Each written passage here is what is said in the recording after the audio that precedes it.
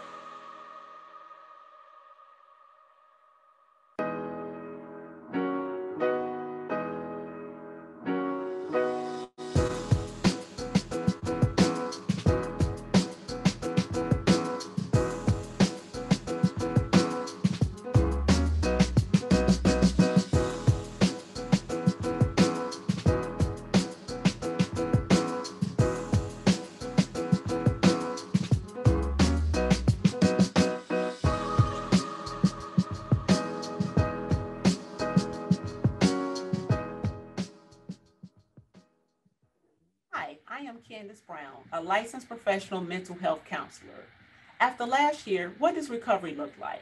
Recovery looks like working on our mental and emotional health. We know that many communities of color are struggling with their mental health, depression, anxiety, or even suicidal ideation. They're dealing with systemic racism or even accessing proper care. But there's hope, there's healing, and we're ready to help. Thank you.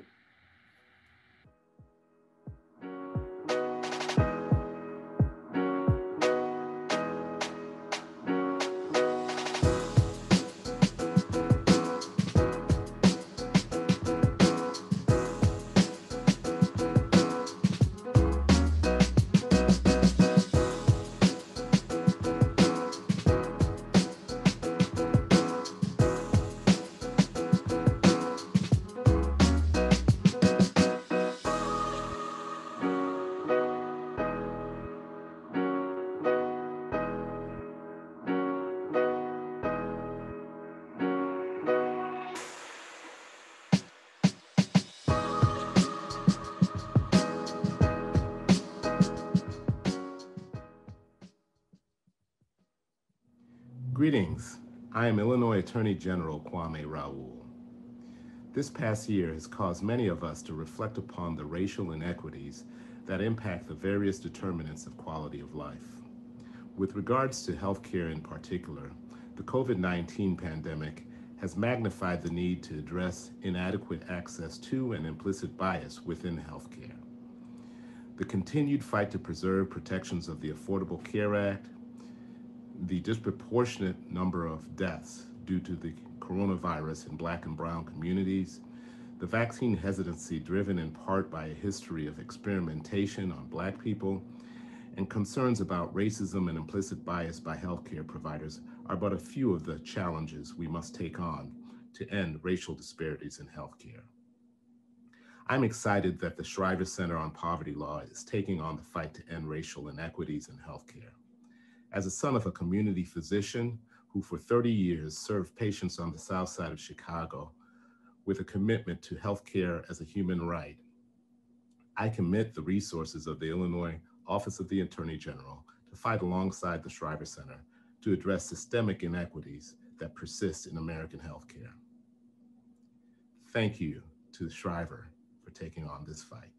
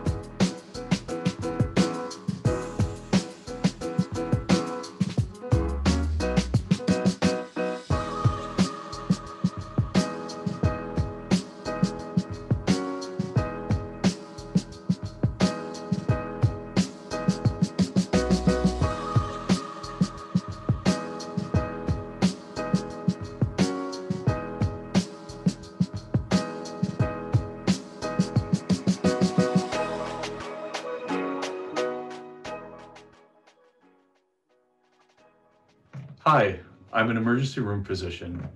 Just yesterday, I diagnosed a woman in the ER with advanced metastatic cancer that could have been avoided if she had gotten regular routine screenings. She didn't have access to these because she didn't have access to adequate insurance that she was afraid to apply for due to her immigration status. This needs to change. Healthcare is a human right. Please help.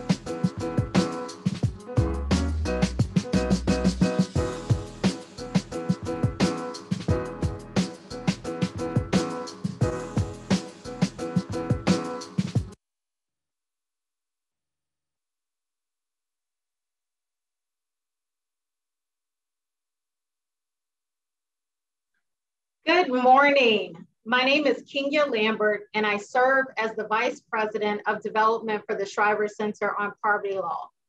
Welcome to the Shriver Center's 2021 virtual event series, The Road to Recovery. Today's event focuses on ending racial disparities in healthcare. I'd like to thank all of our sponsors for funding this series and the Shriver Center's ongoing advocacy, training, litigation efforts. In addition, I'd like to give a special shout out to our title sponsor, GCM Grocer. Presenting sponsors, AARP Foundation and Sitley, and Platinum sponsor, JP Morgan Chase. We're so excited to have you here with us for our very first conversation in our year-long series. We hope you're inspired and ready to emerge from this crisis with renewed activism for equity. I have several Zoom tips for you. Use the chat feature at the bottom of your screen to connect with us and be in community. Use the Q&A box during the panel discussion to ask your questions. The Shriver Center on Poverty Law leads the fight for economic and racial justice. Let's take a moment to tell you who we are.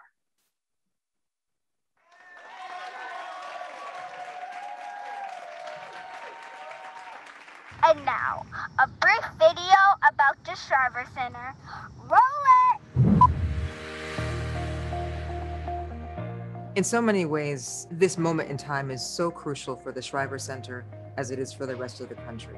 Shriver's work has always been evergreen. As long as there's been poverty, as long as there's been racial injustice, we've been here fighting that good fight. This is a moment where our work is being highlighted.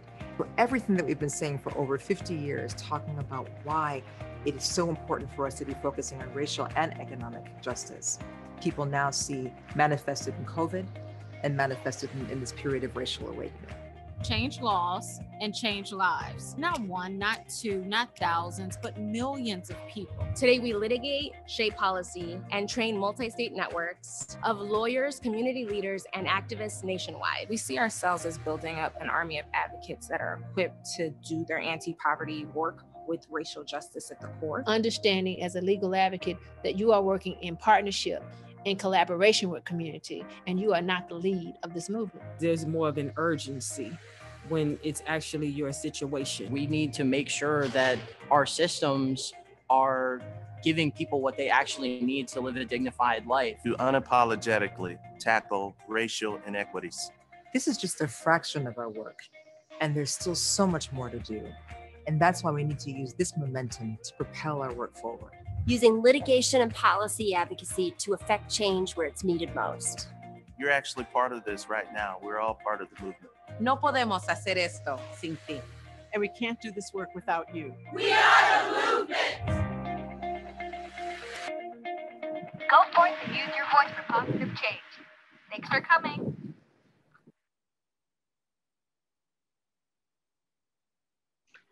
What a year it has been.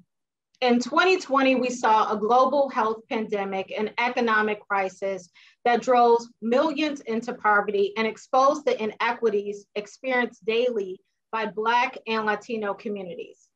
Our country also mourned and reckoned with the violence against Black lives and called out the legacy of structural racism embedded in our systems. Already in 2021, we've seen a new president and vice president take office and attempt to reverse the dangerous policies of the former administration.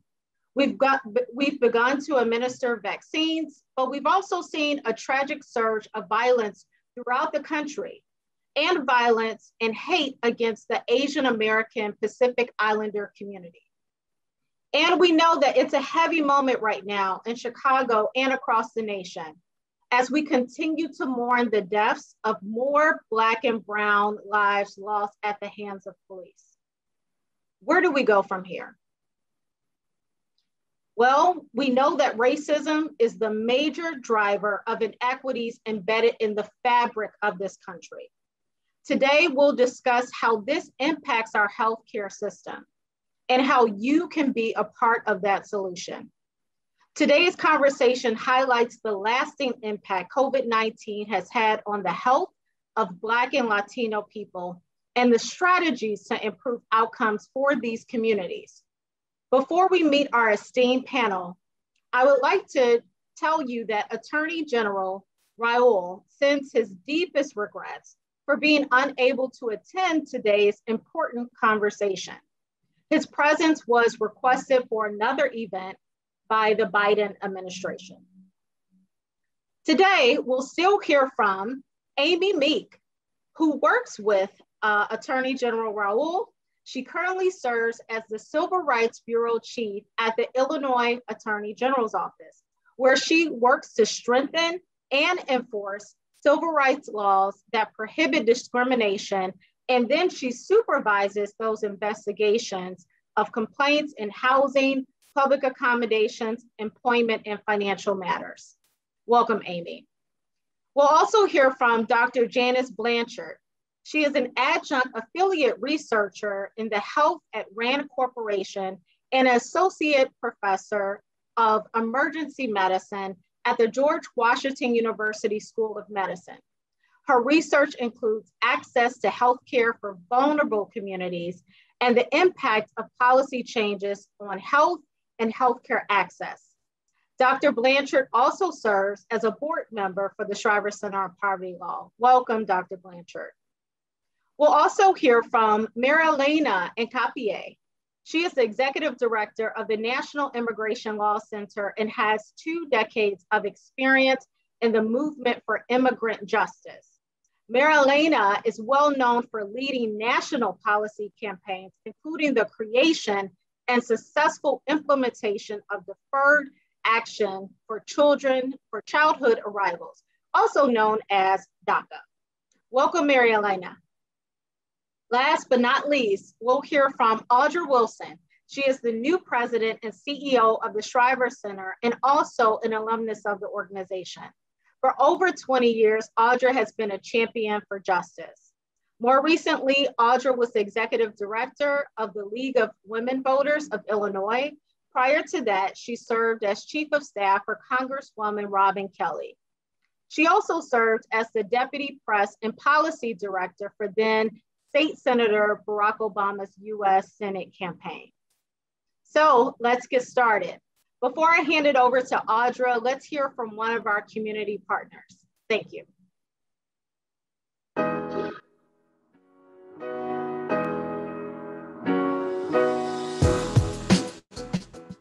My name is Dr. Whitney Lynn.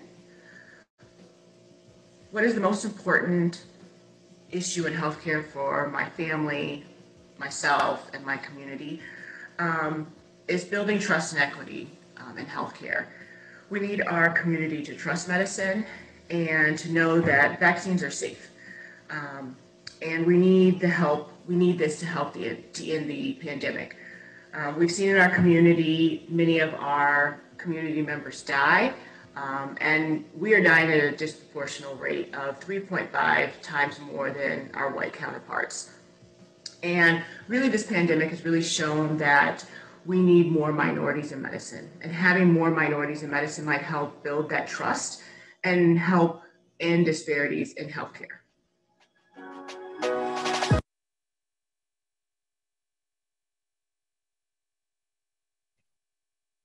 Thank you so much, Kenya, and good morning and welcome to everyone. We're so happy that many of you have taken time out of your busy schedules to join us for this very important discussion. And thank you to our esteemed panelists for sharing your time and expertise with all of us.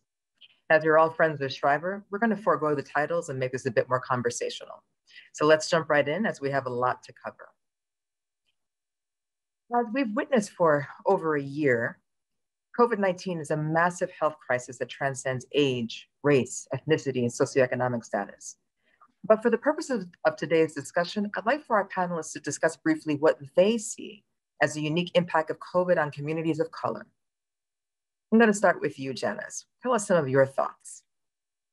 So I've worked on the front lines since this pandemic started. So I've really seen a unique perspective, but what I think COVID has really done is highlighted some inequities that have always been there. It's just shown it and brought it to the face of America. These things aren't new. We're just, paying more attention to them. So I'm glad I had the opportunity to talk to all of you today. Thank you. Thanks so much. Marielena, how about you? Tell us some of your thoughts about where we are today, and especially the impact on immigrant communities. Yes, so thank you again for the invitation. Wonderful to be here with you, Audra, and your new role and the Shriver Center's leadership on racial and economic justice. I could not agree more with Janice. I think the pandemic has exposed pre-existing inequities, not just in our health and safety systems, but also in our racialized economy and in our immigration and labor systems that have continued to exclude millions of Black and Brown workers from having the safety and having the health and wellness that they need in their communities, so that people are able to not only survive, but really that they have the freedom to thrive. And for immigrant communities, many of whom are working at the forefront of what's called the essential worker industries. We're talking about, it's an estimated 70% of immigrants work in one of these industries. That means they're not able to work remotely, and they're working oftentimes in really horrendous health and safety conditions in the workplace. They're often working in close quarters and are living in also close quarters with family members or other roommates, housemates, because of the lack of affordable housing, because of the lack of living wages, and then also sometimes working, living in housing provided by employers that also is at substandard. The last piece that I'll mention, Audra, is that the fear that immigrant workers and immigrant communities face as a result of the last 4 years, which was really an all-out war on immigrant communities, the fear of law enforcement, as our Black and Brown brothers and sisters face, the fear of immigration enforcement, being detained and separated from your family, and then lastly, the fear around public charge, which was this immigrant wealth test that was created by the last administration. All of that has resulted in people being afraid to seek medical care, even when they're eligible for it or for their family members. And now that fear translates also into the fear of the vaccine as well, and whether or not, and confusion around whether or not they're eligible for it. Well, thank you, Maria Elena. We're going to unpack that more. Amy, how about some of your preliminary thoughts? Thank you again for the opportunity to participate on today's panel. And I do want to again convey Attorney General Raoul's regrets that he couldn't attend today. The racially disparate impacts of COVID have been apparent to our office from the outset of the pandemic. And we've seen systemic inequities impact the health of Black and Brown communities in multiple ways, including, as Marlena mentioned, in the workplace and in the healthcare system. And at work, we know that a disproportionate share of frontline essential workers are people of color and immigrants. And we saw some of the worst initial outbreaks in meat packing plants, which tend to be low-wage jobs staffed with high numbers of people of color and with immigrants. And from the start of the pandemic, our office, through the Workplace Rights Bureau and attorneys from other bureaus, including civil rights, set up a hotline to respond to constituent calls regarding workplace safety. In responding to those calls, our office worked closely with local public health departments to push for added protections for workers in these plants, such as greater separation for workers on the line and more PPE. But we were starting from a baseline where workers were compelled by economic circumstances to work a job that put their health at risk. And over the last year, on that hotline, we fielded over 8,000 calls from people who were worried about inadequate COVID safety measures in their workplace. And a large number of those calls were from immigrant workers in those frontline jobs. We also got calls from family members of workers because the workers themselves were afraid to reach out even to the hotline because their employer might retaliate against them. And so we saw during the pandemic that this has put a spotlight on the vast disparities in the conditions that people of color and immigrants encounter when they go to work every day. And we've seen the ways that those workplace disparities translate directly to healthcare disparities. And we've also seen through the pandemic other inequities in our healthcare system. The race disparities that we see can't be blamed solely on pre-existing risk factors for Black patients or other patients of color. For example, we've seen disparities in staffing at nursing homes that emerge based on the racial composition of the patient populations that are being served. And those staffing disparities impact the quality of care. Research has shown during the pandemic that nursing homes with higher proportions of non-white residents also experienced higher rates of sickness and death.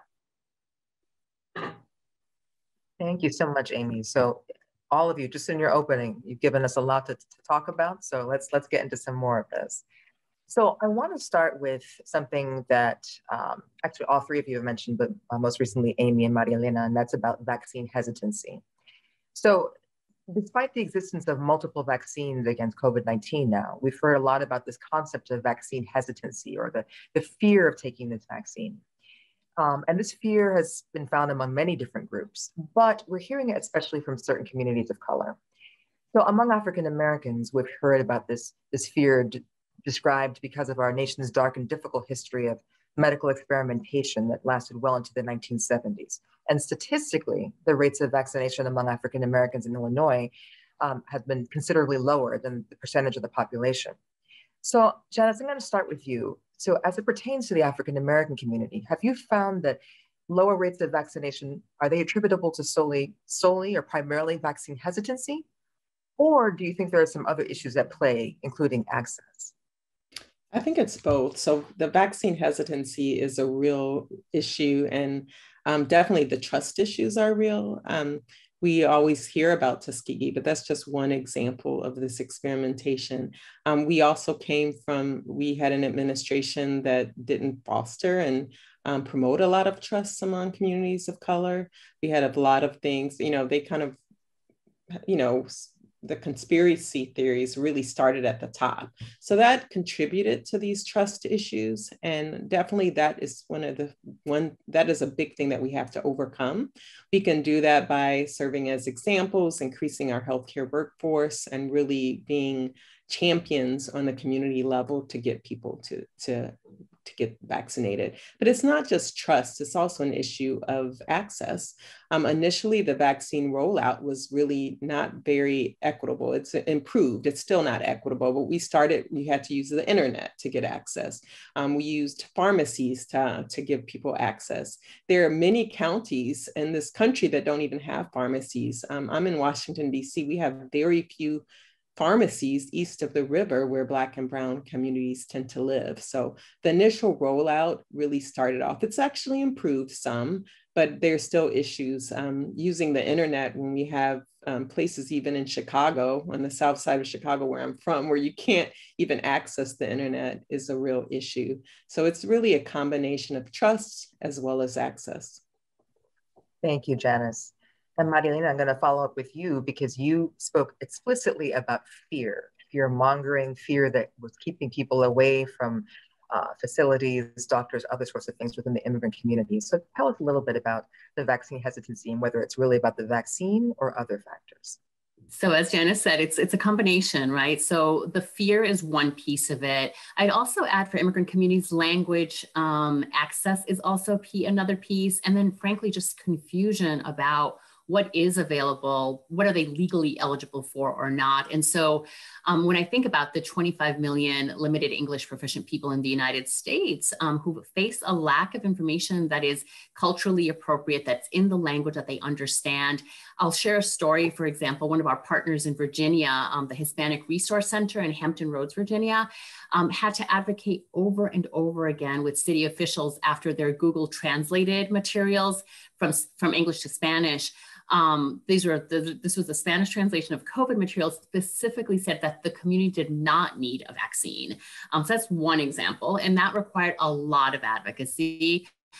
Second, we've done a lot of advocacy, and the Shriver Center and other partners on this call probably have been part of that advocacy to get the now Biden administration, who has been very clear and unequivocally said that everyone is eligible for the vaccine, and encouraging people to come forward regardless of immigration status. And the CDC has also made that clear. However, in the administration of it, we have CVS and Rite Aid pharmacies, for example, still requiring Social Security numbers, or at least asking for it. And then that, without saying explicitly that that's optional and that that's not required, then people think, oh, I should not then get the vaccine. I should not apply. I should not register, because that will be followed up with information and questions about my immigration status. And then lastly, related to the fear, is around, again, because of immigration enforcement in the last 4 years and because of the public charge, when there are questions that immigrant community members have about whether their information will be shared with immigration enforcement or with law enforcement, that the privacy protections become really critical. And that is one of the things that we think the Biden administration needs to beef up more to make sure that that confidentiality is there, and that there's community navigators and community health partners can share that information with trusted messengers. Thank you so much. Very important information. Actually, I'm learning a lot from you right now. I wanted to use what you just said, Marilena, and transition a little bit into some of the work of the Attorney General's office. So, Amy, let's talk a little bit about how the AG's office has been very proactive in defending the Affordable Care Act and the healthcare and civil rights of immigrants through participation in litigation and administrative advocacy to defend vulnerable communities in Illinois against the previous administration's attacks on immigrants and healthcare coverage, and the continued attempts to dismantle the ACA. Tell us how you see the role of the AG's office in promoting health equity and affordable coverage now that we no longer need to actively defend the ACA from attacks. And as kind of a second question to that, when do you think the Supreme Court will rule on the ACA case, and what happens after that, whether positive or negative? Wow. Well, I definitely can't predict when the Supreme Court is going to rule on anything. I think there are a number of cases where folks have been waiting for quite some time to see what they'll pick up and what direction they'll go in. As you mentioned, our office has been for the last 4 years really heavily involved in multi-state efforts to preserve the Affordable Care Act and to push back on efforts by the Trump administration to roll back civil rights protections for immigrants and for other communities of color. Now that we're in a different administration, we're that doesn't mean that the fight doesn't continue. We're, for example, working to preserve healthcare access for people in underserved communities and to track issues like proposed closures in Chicago and in other Black communities of community hospitals. We're working to look at issues of implicit and explicit bias in the healthcare system and to ensure that people have access regardless of their immigration status, their color, their national origin, to healthcare and to other public accommodations. Right. Thank you, Amy.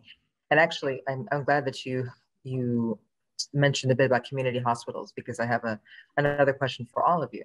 So community hospitals have played an integral role in providing access to people living in underserved communities. But many community hospitals were already struggling to stay afloat prior to the pandemic.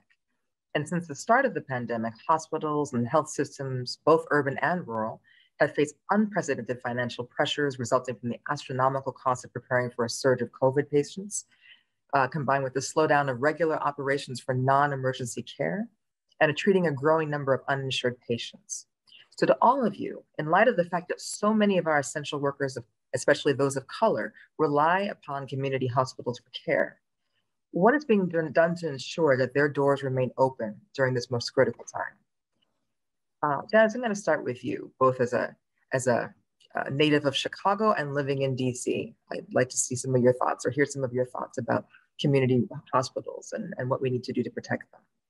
Well, one thing, and it doesn't necessarily apply to Chicago or DC, but Medicaid expansion in states that actually don't have Medicaid expansion, they have even faced bigger problems in terms of closures of hospitals. So one thing is just advocating for universal Medicaid expansion. I think there are 12 states now that haven't expanded Medicaid. So that is actually really, really important. The financial burdens from COVID have hit all hospitals, regardless of whether you're a public hospital, regardless of state and location. So I think advocating for better coverage, and that coverage will help hospitals stay open, and it helps the community at large. It doesn't just help one population.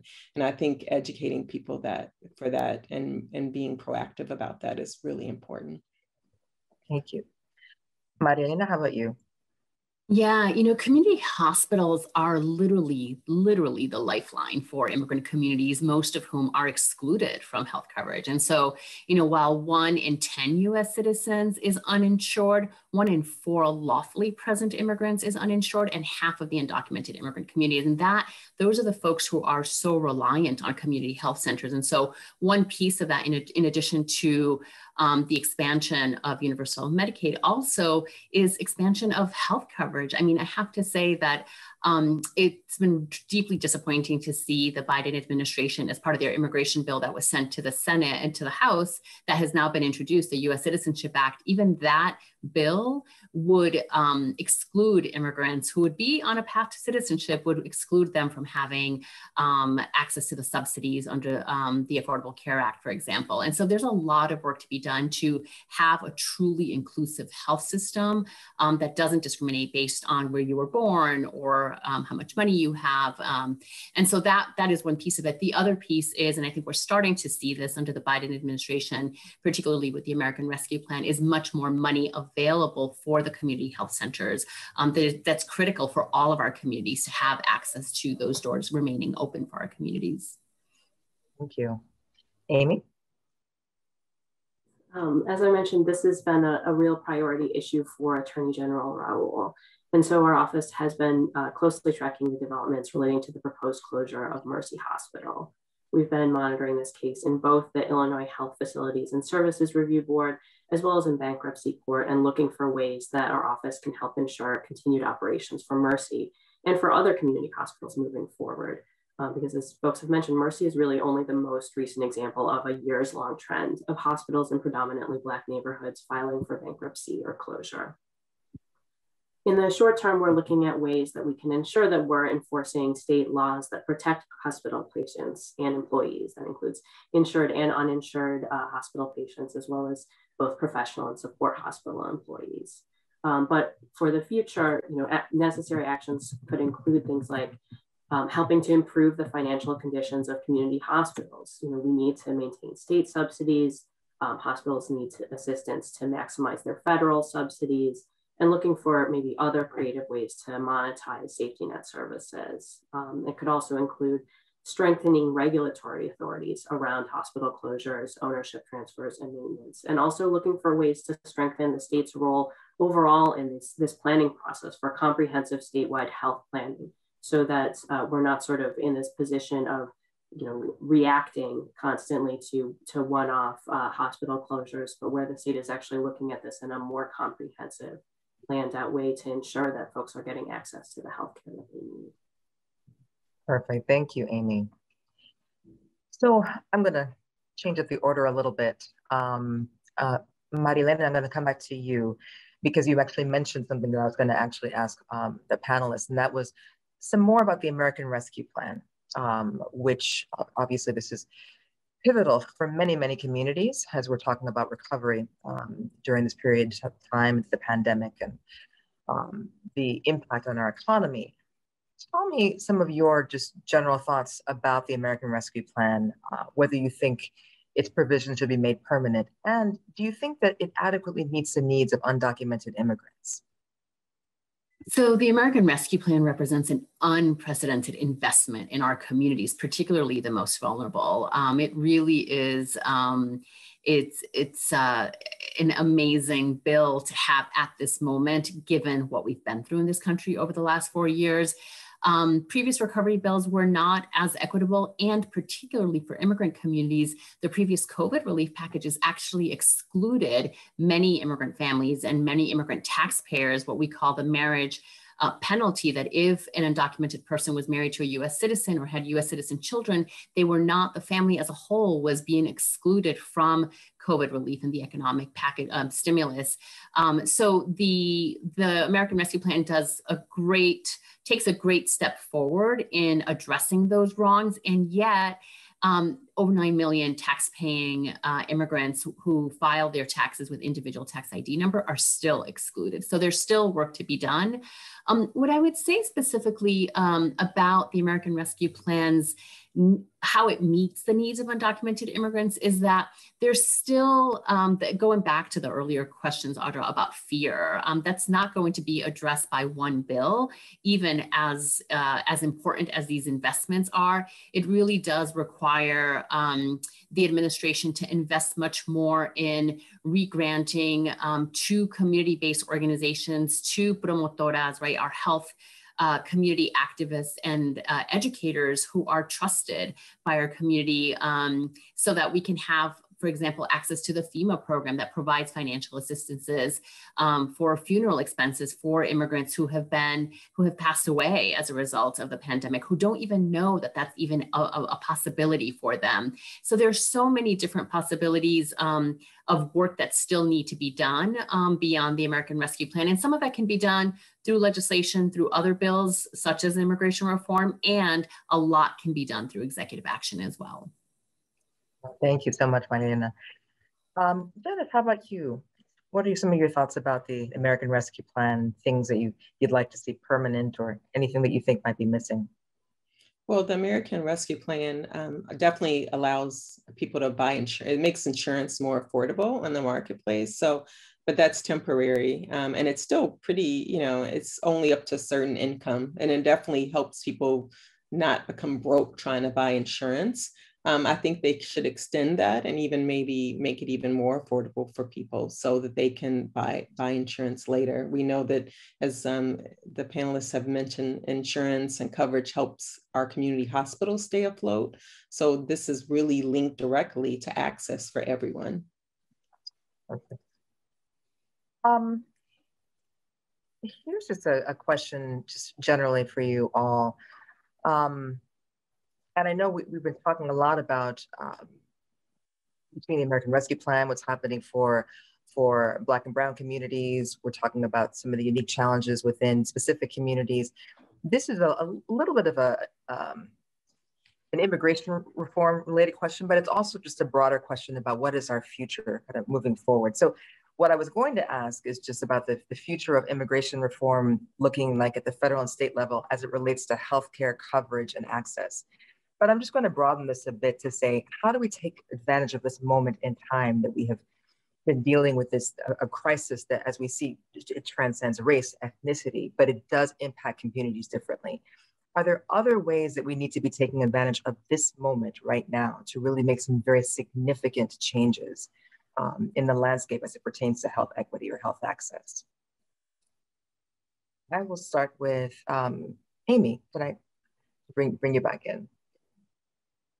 I think one thing that we can say about, as we're in the second year of this pandemic is that the lessons that we've learned and the ways in which some of these systemic inequities in healthcare, in the workplace, and in housing and in a variety of ways have really been laid bare by the pandemic. Those lessons are going to continue to shape our work. And, we're obviously continuing to fight for the civil rights of folks in Illinois.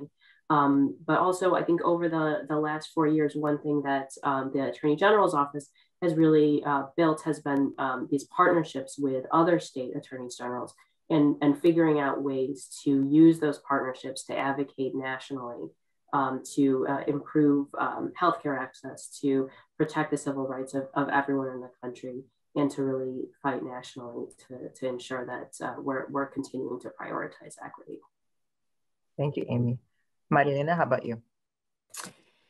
Yeah, so I think for all of the reasons that we've talked about today, in terms of the unprecedented challenges that our communities as a whole are facing, we also have a historic opportunity to really advocate for some of the most progressive policies that are long overdue. And I would say that one thing that I think is really critical in this moment is, as we all advocate for either particular issues or for particular communities, that there is a moment for us to all be coming together to fight for these larger issues of equity, both racial, economic, and gender justice and equity that affect all of us and for our democracy. And that means both, again, from an immigrant perspective, that means is making sure that while we're fighting for immigration reform at the federal level and making sure that the Biden administration uses all its political capital to ensure that individuals who are long-term residents of our country, right? The 11 million who are here, who are our residents, our neighbors, our family members, that they get on a path to citizenship. We must also ensure that the federal government as a whole centers immigrants as part of its broader racial and economic and gender equity agenda. And then at the state and local level, we continue to make great progress despite the last 4 years being really horrific for immigrant communities. The fact is that we made a lot of progress at the state level. So it's especially great to see that Illinois has become the first state to provide healthcare to undocumented seniors, for example. And it's great given the Shriver Center and so many other advocates who fought for that. And like that role that Illinois has done, there's a lot that can be done from the ground up, from the state and local level, passing and enacting more immigrant inclusive policies that actually improve our well-being for all. The one thing that's become clear is that the pandemic has shown how interdependent we all are. Our collective health and well-being requires all of us being healthy. And so making sure that we seize this moment to be fighting for all of us feels really critical. That's a very, very important point. Thank you. And Janice, I'll round it up with you. How do we take advantage of this moment right now beyond what we've already been doing? I also think that, as you mentioned, and we're not only all interconnected, but health is also very much interconnected with our social policies. So the Shriver Center is ahead of the game. You have always recognized that. But often many states look at health in a vacuum. And when we try to solve health issues, we don't think about the other things like housing policy and food security and all of the other things that go together. So I think this is a good opportunity for state and local governments to also realize the whole concept of health in all policies, that we can improve healthcare, but by also addressing policies across the board. Can the panelists speak to the lagging vaccination rates among older adults of color? States across the country prioritize older adults to get the vaccine in January, but the systems to sign up and get a vaccine were not appropriate. And even now, those rates for older adults of color are generally lower than white older adults. How should we understand the impacts of COVID-19 at the intersection of ageism and racism? A huge issue. A couple of things that made it really hard for older adults. We talked about the internet. Older adults are less likely to have smartphones. They're more likely to have a disability. My mom is blind. So can you imagine if you don't have the internet and you have a disability, how are you supposed to access this? And then transportation issues, so all of these things, again, this was, a really fast moving operation, but these weren't things that were taken into account. So there have been a lot of intersections between ageism and racism.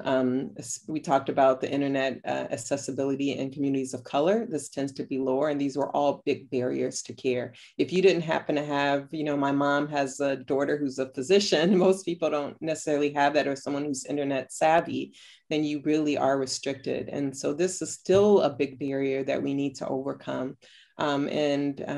Just even the nature of how the vaccine is in terms of, the Moderna and the Pfizer required these very special refrigeration environments. So you're not even able to go to people as easily in the community. Fortunately, there's some, people are starting to address these issues, but this is still something to be aware of and something that I hope we pay greater attention to. Well, thank you, Janice. Amy or Marianina, any thoughts about vaccine access for older Americans of color?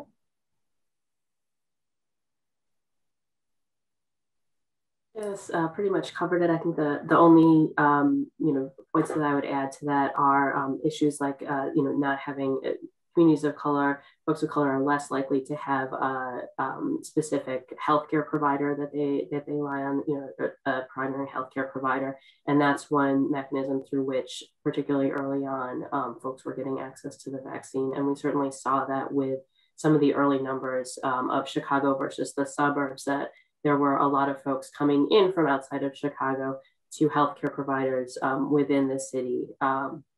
And I think certainly the issues of the digital divide were at play there. I think we've seen over time that there have been a lot of efforts to try and meet people where they are and to prioritize equity. But it is certainly an issue where we see all of these interrelated inequities really coming together. Perfect. Yeah, Audra, I agree. Everything Janice and Amy have shared makes sense. I think the only additional piece I would say, particularly in immigrant communities, is, again, the lack of information being accessible in a culturally appropriate way, including, and I include myself there, I am not much about Western medicine. And so, you know, looking at how do you speak to someone about getting a vaccine when there's so many questions about a lot of, it's the same questions in the general population, like, is this vaccine really proven? Did it get tested? And having trusted messengers, right? Family members, community members equipped with how to even explain that to their family members, to their older, to their elder family members is really critical. So that culturally appropriate, it's not just a translation, but who gets the information, who can share it in a way that people understand and ultimately be able to trust. Perfect, thank you so much. I'm going to work backwards panel-wise. Amy, I'm going to go back to you for just a second. One question that came in for those who are here in the state of Illinois. The question is, there a central web-based site that highlights all of the successful programs that have been implemented? And what about the remaining challenges that need grassroots support? So I know that the AG's office obviously is a great repository for information and may have access to some sites. So I want to know if you might be aware of some sites that we can refer people to for those who are living in the state of Illinois. Yeah, so I don't have the web address right at my fingertips, but I do know that the Illinois Attorney General's website, since the early days of the pandemic, has had a COVID-specific website that's been updated with resources that relate to workplace safety. I think issues relating to vaccine hesitancy, housing-related issues, civil rights complaints, healthcare and consumer issues. We've got a lot of complaints, for example, about things like price gouging during the pandemic. And I would definitely encourage folks to visit our website's COVID website. Okay, great. Thank you. So now I'd like to ask a question about medical legal partnerships. So what do you find could be the role of academic institutions within communities to help advance health equity? Marilena, I'll throw this one to you. Sure. I mean, I think that medical institutions, again, even just tying it back to the last comment that I made about information about how the vaccines have even been developed, the fact that there haven't been corners cut, et cetera, that explain that, in a, I was gonna say non-legalese, but actually in simple English that then can be translated to other languages. The other piece is academic institutions that are partnering with community-based organizations, right? With, again, everything from faith leaders, educators, right? Our teachers, right? Being some of the people most trusted in our communities, nurses and promotoras and others who our community members go to. And I saw in the chat, one of the messages about radio, for example, is so critical in immigrant communities as one of the most important sources of information. Having your local Univision or Telemundo for Spanish language, for example, have Q&A sessions. So there are lots of different possibilities, but again, making sure that those academic and legal institutions are partnering with community-based organizations. Great, thank you. Janice, how about you? The role of academic institutions. I feel, Mary Elena, you said it perfectly. I think the partnerships are important. I mean, even one thing is just starting with their patients and making sure patients get access, but we know that everyone isn't always connected with an academic institution, so we can't just stop there. I think the partnerships, leveraging, they have healthcare providers that can go out there and deliver the vaccines, so leveraging all of those strengths, those are all really important. So I agree wholeheartedly with what Mary Elena said. I think the partnerships are key. Perfect. And thank you to my team. For those of you looking in the chat, for those who are living in Illinois, we dropped in the AG's website for COVID resources. So see, folks are working faster than I'm speaking. So thank you. Another question that I have, here we go. How has the remote office impacted low-income and isolated individuals? So we've been talking about this, but now we're kind of focusing more specifically: access, connection, isolation, paperwork. We've mentioned this as challenges, so maybe we can kind of redirect this question to talk about how we've been able to overcome some of these challenges working remotely, because we've been in this now for over a year. I'll work backwards. Janice, I'll start with you. Well, I've been seeing some of the chats. Someone mentioned the mental health, and I think the mental health issue is a real issue that we need to talk about. I think in terms of working remotely, we don't have that connection with other people.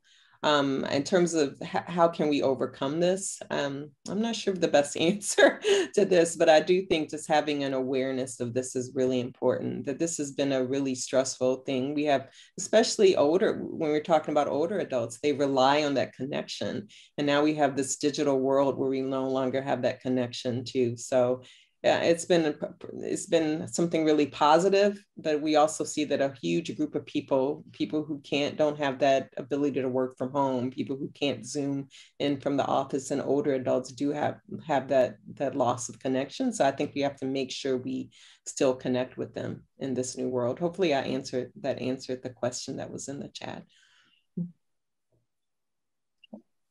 Marilyn, did you want to jump in? Sure, this is a really hard one. There's no easy answer. I love, Audrey, you trying to like reframe it of like, what have we done? I mean, one, I think is awareness, right? The mental health, as Janice was just saying.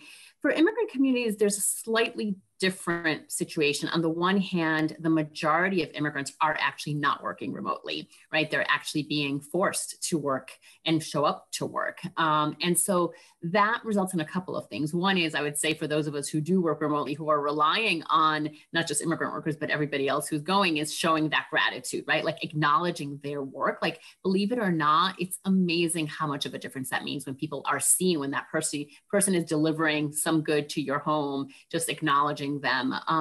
Second, for the isolation, and this is a way to connect it back to the vaccines and to the masks, is, you know, one of the things that we have been, and with some of our community partners, talking about is a way to reinforce why it's important to wear a mask and why it's important to get vaccinated is to end that isolation so that families can get together in a safe way, and reminding people that the physical distancing does not mean social distancing, right? That there are ways for people to stay in touch and to be creative about that. Early on in the pandemic, I remember hearing from, in Italy in particular, there was a whole PR campaign about texting is the equivalent of a hug. And that was so important because in so many of the immigrant communities where we are so used to hugging, and it's not possible to do that right now in a healthy way, reminding people that there are different ways to express your love and to check up on your loved ones. But at the end of the day, the mental health needs of our communities have just been are now just even more exponential. And so making sure that our communities locally, state, and at the federal level, that we're investing in our communities' mental health and mental wellness is really critical. Absolutely. So we're short on time, but before we conclude, I wanted to make sure, first of all, Amy, if you had anything else that you wanted to add to, just to jump in. And the last question, I think Jess and Marilyn really covered it. And I think the only thing I would add is just, we've been working in a lot of ways to make sure that we find ways to sort of maintain outreach and accessibility during the pandemic, through phone lines, through remote outreach, and as Marilena mentioned, a lot of the issues that we've seen in terms of workplace concerns have been from folks who don't have that option to work remotely and who are working places like meatpacking plants, in healthcare, or in offices where there's not a remote option, or in retail.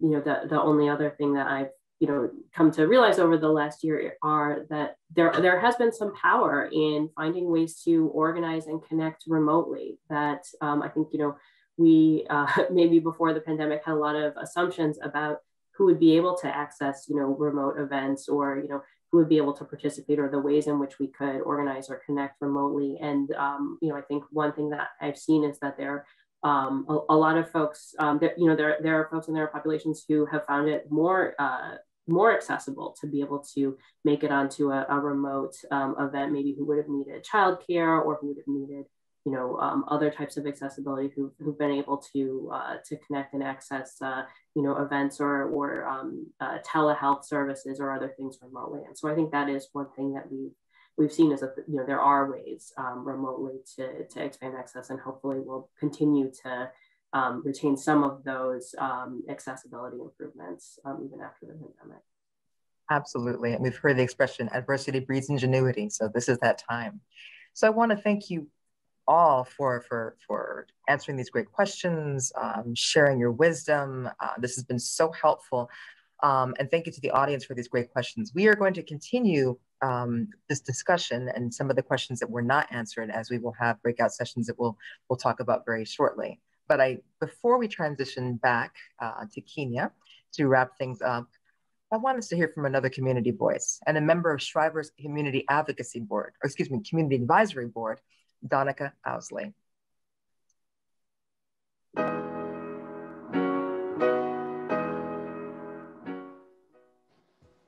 my name is Donica Owsley, and an important issue in the healthcare for me would be advocacy. As a Black woman, we tend to have an unwanted higher rate of health conditions where we lack provided healthcare services and treatment. In my community, I would definitely say access and affordability would be an important issue. Thank you.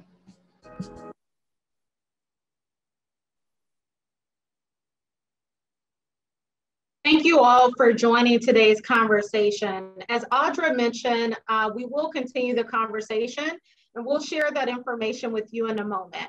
As I mentioned earlier, that we'll have this conversation today, but also we'll talk about solutions, right? So now it is time to act. There are 3 things that you can do today, and I promise you that 2 out of the 3 are free. First and foremost, if we believe that we should have affordable, comprehensive healthcare, together, I am asking everyone today to give $100 now or spread it out over the year and make a monthly gift to the Shriver Center. 100% is our goal. So I'm asking you today to give $100 in support of the Shriver Center's healthcare advocacy, litigation, training, and network efforts. Now, if you're asking yourself, how will my gift make a difference? I'd say that if you support legislation today, it will help prevent permanent losses tomorrow. So if we want our communities to emerge from this crisis with new opportunities and deeper investments, we must support policy advocacy. The link is in the chat, and we hope that all of you will make a contribution to the Shriver Center and the Shriver Center's advocacy efforts. In addition, the second action, we are asking everyone to email your members of Congress to urge them to support the Black Maternal Health Momnibus Act and advance health equity. Information is provided on the screen, and also after this webinar, we'll share more information. The third action, sign on to support our petition in support of a healthy Illinois for all. Health coverage regardless of immigration status. We talked about that today, and that's very important. And we're asking you to support by signing our petition today. By the way, there was an additional comments that were sent to us from those who sent a private chat to members of the Shriver Center.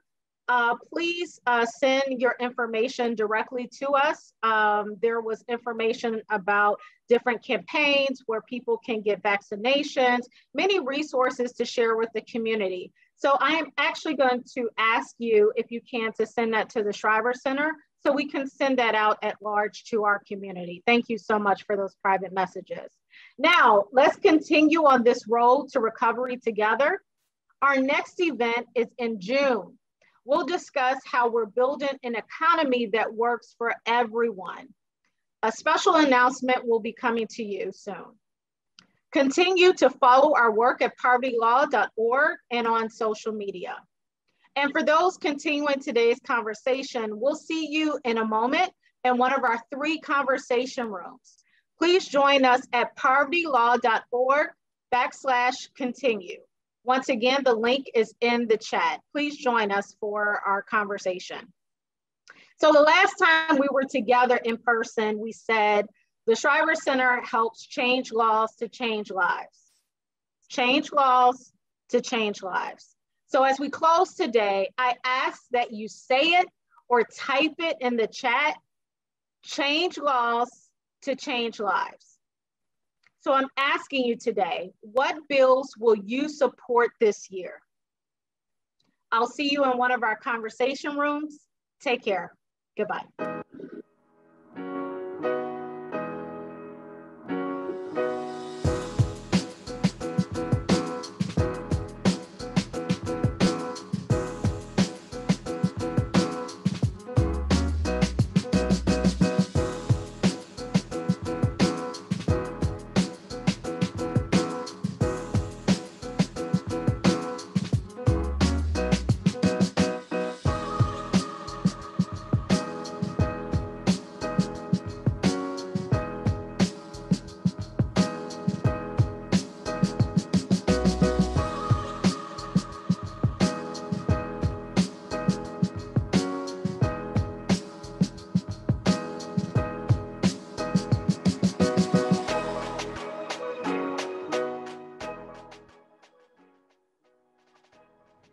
Hi, I'm an emergency room physician. Just yesterday, I diagnosed a woman in the ER with advanced metastatic cancer that could have been avoided if she had gotten regular routine screenings. She didn't have access to these because she didn't have access to adequate insurance that she was afraid to apply for due to her immigration status. This needs to change. Healthcare is a human right. Please help.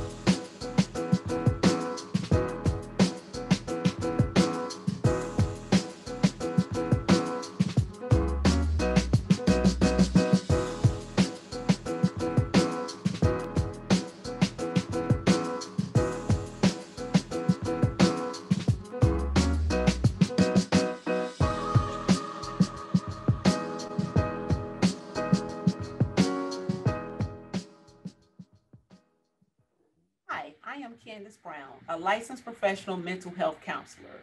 After last year, what does recovery look like? Recovery looks like working on our mental and emotional health. We know that many communities of color are struggling with their mental health, depression, anxiety, or even suicidal ideation. They're dealing with systemic racism or even accessing proper care. But there's hope, there's healing, and we're ready to help. Thank you.